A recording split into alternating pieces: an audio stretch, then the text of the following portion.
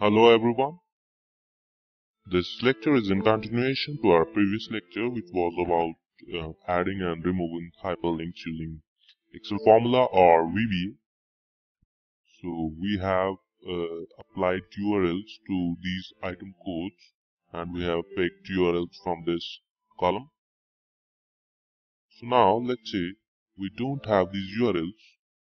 Instead, we have these item codes which are hyperlinked to those URLs. Now, if we want to extract those URLs out of these item codes, we won't be doing it manually one by one. Rather, we will be writing a small script for that. For that, open up VB editor, write a sub procedure.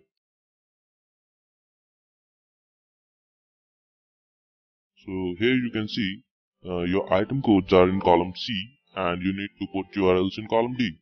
So column C means third column and column D means fourth column. So that's why I'm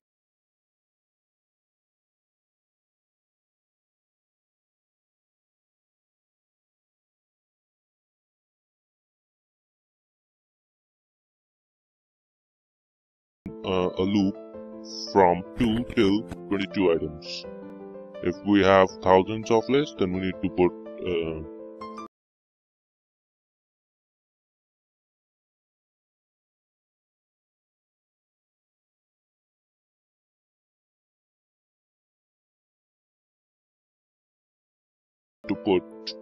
URL in column D. That's why cells I through and fourth column dot value, which will be the URL, and I need to extract it from I through third column value and its hyperlink, its URL basically. So therefore, I'll be using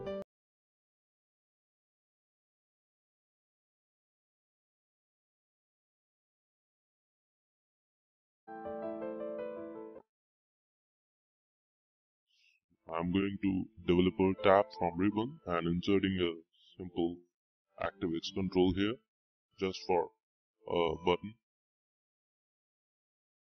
and if I'm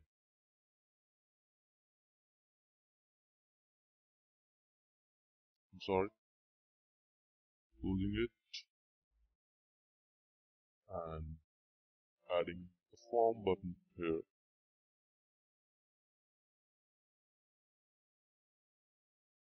and updating its text to, let's say, get URL.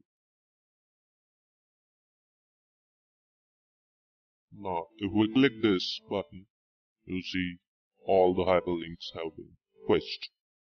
Thanks for watching this session. Please keep in touch and keep watching our videos on YouTube.